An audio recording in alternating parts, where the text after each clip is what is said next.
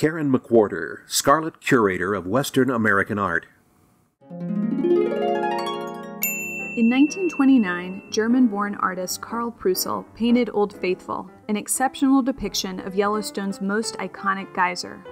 Preussl created this canvas just 14 years after the first automobiles rumbled through the park. In the foreground, sightseers in fur stoles and dress coats stand alongside several touring cars.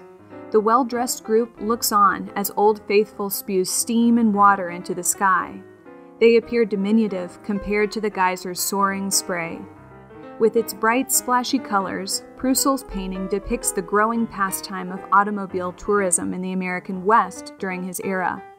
White motor company touring cars, as seen in the painting, were among the most common early vehicles to travel through Yellowstone and forever changed the way visitors experienced the park.